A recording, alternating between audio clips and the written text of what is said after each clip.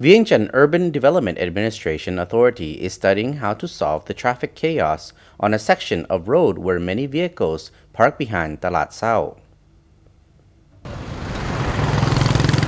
Road users are constantly complaining that this area is chaotic, especially at rush hours when long vehicles park with their backs to the edge and their fronts sticking out into the road. Sometimes tuk-tuks and jumbo taxis got off the road and park on vacant land beside it, as it is easier for them to pick up passengers this way. ปฏิบัติกฎจราจรเป็นเจ้าการน้ำกันเนาะพอเขาสิเข้าเป็นประเทศ AEC เลยเด้ปีหน้านี่คันเขายังขับรถแบบซี่คันเขาข้ามมาหลายคันสมมุติต่างประเทศมาหลายเขาสิบ่อายเขาบ่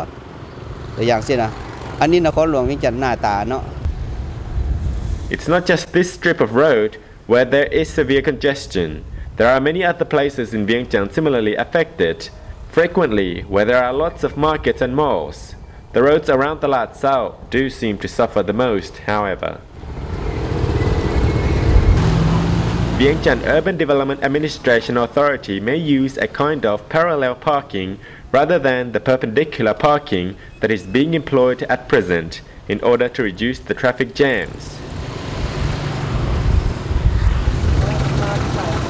It may not be possible to stop parking on the road behind Thalat Xao altogether at the moment because there is nowhere else within a reasonable distance for the vehicles to park.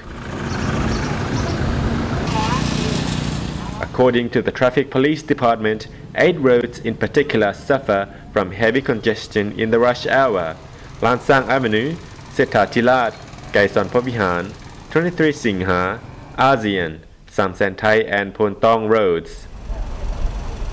The last official figure for the population in Vientiane from the census taken in 2005 was given as over 400,000 people, while the number of registered vehicles in the city recently climbed to more than 577,890.